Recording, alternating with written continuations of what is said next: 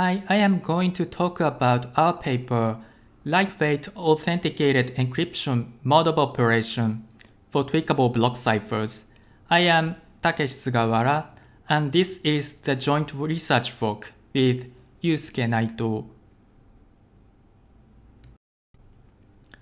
This is the quick overview of my talk. We are proposing a new mode of operation we call PFB, or Plaintext Feedback Mode. The first motivation is to achieve 64-bit security with a 64-bit primitive. The 64-bit block length is popular among lightweight block ciphers, but the security degenerates to 32-bit only when they are combined with the mode of operation having the birthday bound security. PFB achieves the beyond the birthday bound security while keeping it lightweight in implementation. The mode of operation is also threshold implementation friendly. This figure illustrates the memory usage of the previous work and PFB without TI. The state-of-the-art needs a 128-bit state and a 128-bit key. In first-order TI, we need 3 shares for the state and 2 shares for the key, assuming a linear key schedule. In PFB, on the other hand, we can replace the 64-bit state into a public state. Since we need no sharing for the public state, we can reduce the overall memory size with TI.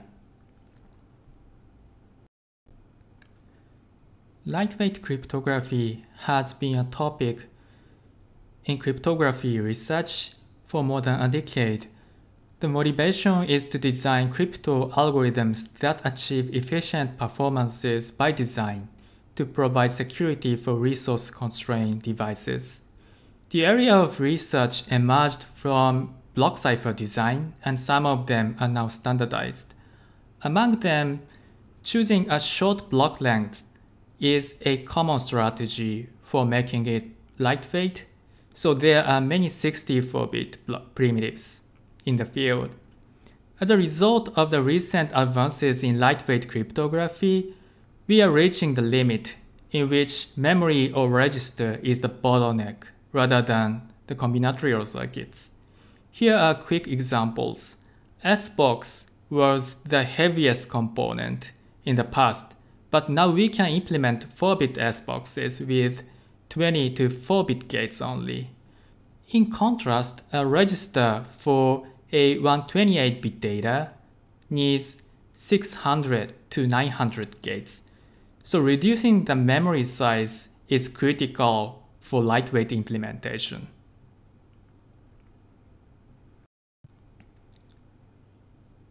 Authenticated encryption, or AE, is the algorithm for achieving privacy and authenticity. The de facto standard AE is AES-GCM. Lightweight AE is a hot topic as NIST is running a competition for it. One common way of realizing an AE is to extend a block cipher with a mode of operation. So there is a line of research work for studying the lightweight mode of operation. The figure compares AES-GCM with the state-of-the-art. We need 128-bit state and another 128-bit key for running AES. In addition, AES-GCM needs 256-bit extra memory, which is eliminated in SAB we proposed at CHESS 2 years ago. We are hitting the limit because the remaining 256 bits are necessary for just running AES. A possible option is to use a 64-bit block cipher, but we cannot do that because we have only 32-bit security by combining a 64-bit primitive with these modes of operations. Another important subject is side channel attack resistance. resource-constrained devices can be used in a hostile environment that we should care side-channel attacks, but providing side-channel attack protection in resource-constrained devices is even more challenging. So lightweight cryptography that enable efficient side-channel attack countermeasure is a new frontier of research. There are conventional works on this direction, such as a TI-friendly S-boxes or an authenticated encryption scheme SCREAM. Masking is the most well-studied side-channel attack countermeasure. In these countermeasures, we encode a sensitive value as a share and implement cryptography while preserving the shared representation of data. Threshold implementation, or TI, is a kind of masking and particularly popular for hardware implementations because it efficiently provides security in the presence of glitches. A downside of TI in terms of lightweight implementation is that it multiplies the memory cost. This figure shows a 3-share representation, which is common for TI, and it triples the memory requirement.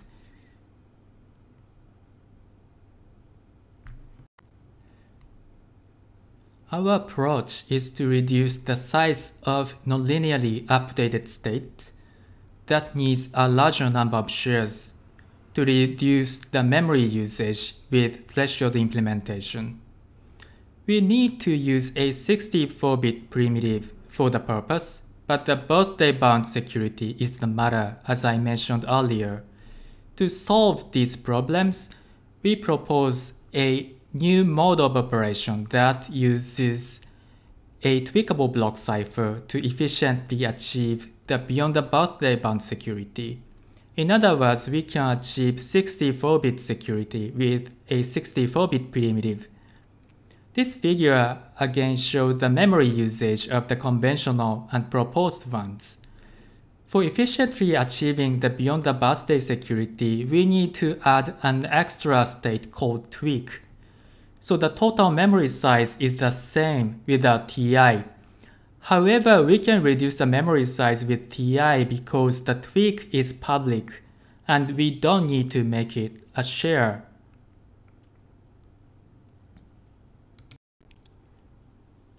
Here is the summary of our contributions.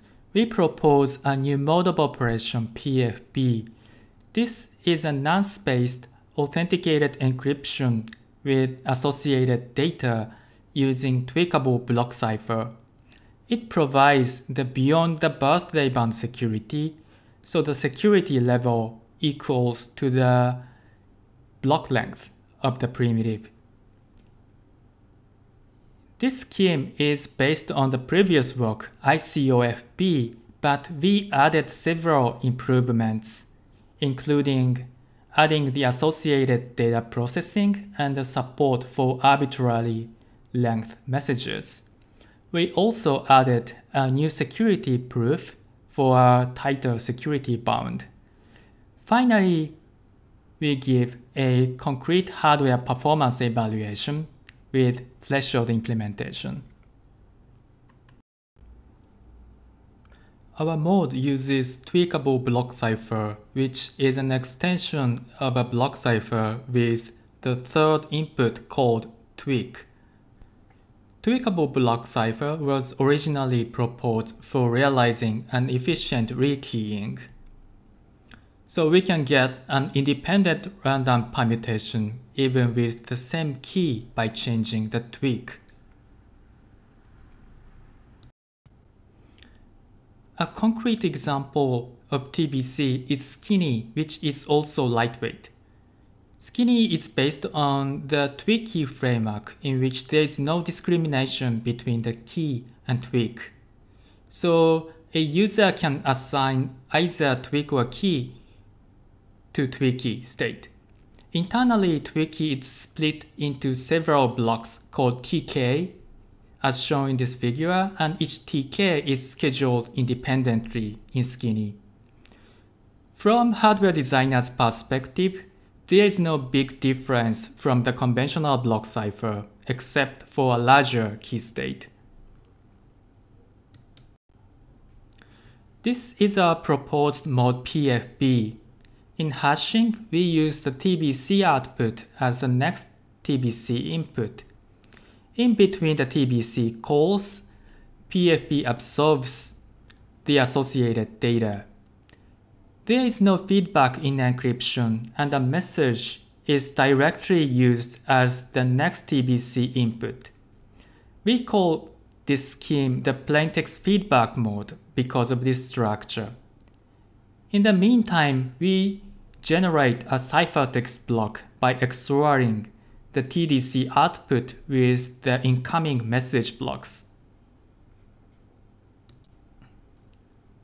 The figure on the left is the essential part in PFB operation, and the memory needed for this determines the memory needed for running the entire PFB operation. The figure on the right shows how this structure corresponds to the memory usage. For a 64-bit security, we use a 64-bit block size, shown in blue, and a 128-bit key, shown in red. In addition, we need a 64-bit tweak, which is a concatenation of a small constant for domain separation, a nonce, and a counter. As mentioned earlier, we don't have to protect the public parameter with TI, which makes PFB efficient with TI. PFB aims at achieving B-bit security using B-bit TBC. We prove the security assuming that TBC is tweakable random permutation under the nonce respecting setting in which there is no repeated nonce between messages. The goal is to prove privacy and authenticity. Privacy is formalized as a game for distinguishing a ciphertext from a random string, and we can prove that they are indistinguishable, meaning that PFB achieves the perfect security. Authenticity is formalized as a game of forging a valid tag given access to the decryption oracle, and we can prove that a successful attack needs 2 to the power of B decryption queries. So PFB achieves the B-bit security. With this result, PFB achieves B-bit security.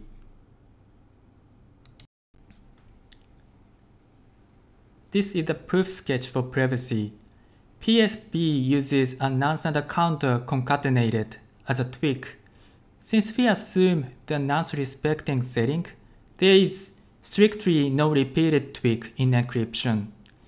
So all the TBC outputs, Y and T in this figure, are independent and random, which makes the ciphertext indistinguishable from a random string. Therefore, PFB achieves perfect security for privacy. For proving authenticity, we need to consider 2 attack cases. The first case is to guessing the tag in decryption. Since the tag is almost random, the success probability is 1 over 2 to the power of V for each decryption. So with the number of decryption queries denoted by QD, the success probability becomes the order of QD over 2 to the power of B.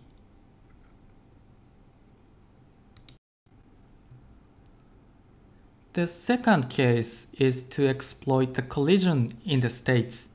We consider a pair of encryption and decryption using the same nonce as shown in this figure. In this case, if there is a collision in a particular place, then the collision propagates to the end, resulting in a collision at the final tags, meaning a successful forgery. The probability to observe a collision in a B-bit state is 1 over 2 to the power of B. So with QD decryption queries, the success probability is the order of QD over 2 to the power of B. Since the probability is the order of 1 over 2 to the power of B in both attack cases, we can conclude that PFB achieves B-bit security for authenticity.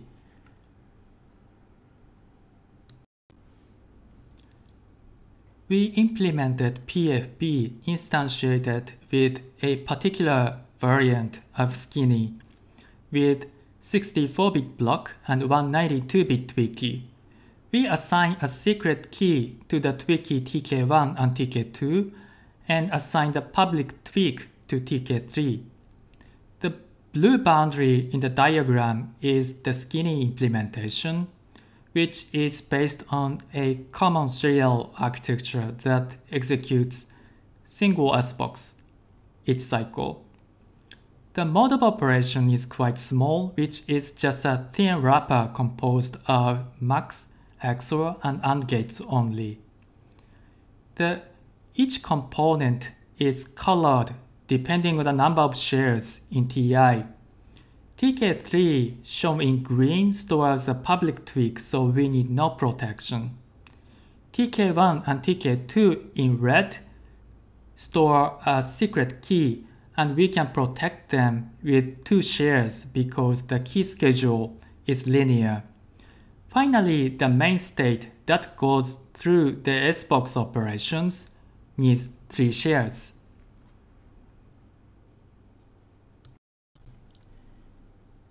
We have come back to this figure again, which compares PFB with the conventional work, which is SAB instantiated with GIFT lightweight block cipher. Both of them achieve the same 64-bit security. As I mentioned earlier, we can use a 64-bit primitive with PFB, so we can reduce the state size that needs 3 shares. Instead, PFB needs a tweak.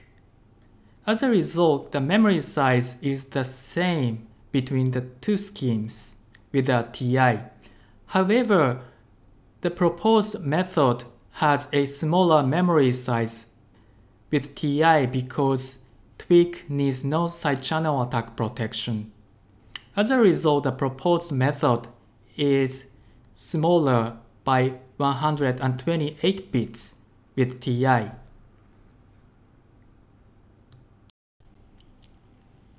This figure shows the hardware performance comparison with 3-share TI.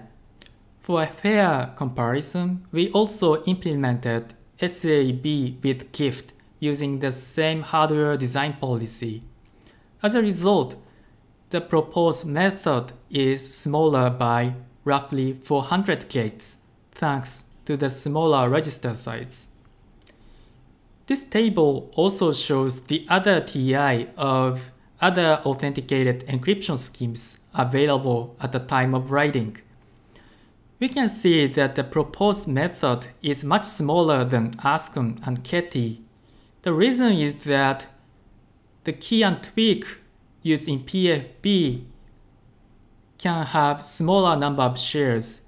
In contrast, these sponge-based schemes need 3 shares for the entire state.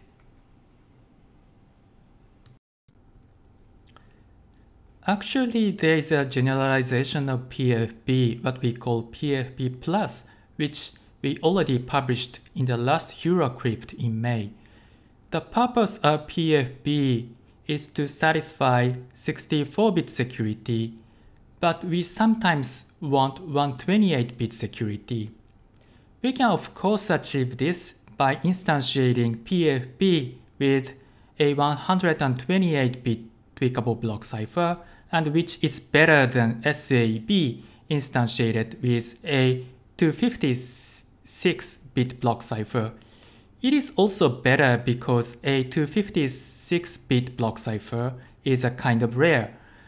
For further optimization, we designed a scheme that achieves 128-bit security with a 64-bit block cipher, so it has beyond the birthday bound security. To achieve this, we need to add an 64-bit extra state shown in red in this figure. So the total memory size is still the same for all the three instantiations.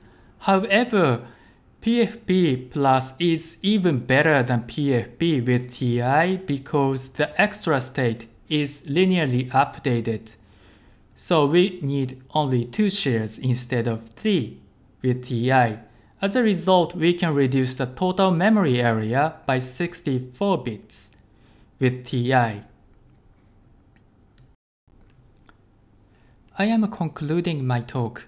We proposed the new mode of operation PFB, which provides the beyond the birthday bound security, and we can reduce the memory size with threshold implementation.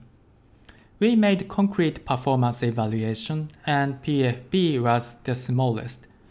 We think TI-friendly mode of operation has a room for further research, including our extension PFP+. The important property we are using in PFP is the heterogeneity between state, key, and tweak, because the number of shares can be smaller in linearly updated states and public states.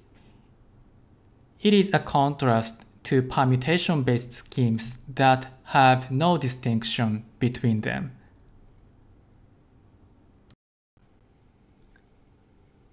This is the end of my talk. Thank you for watching.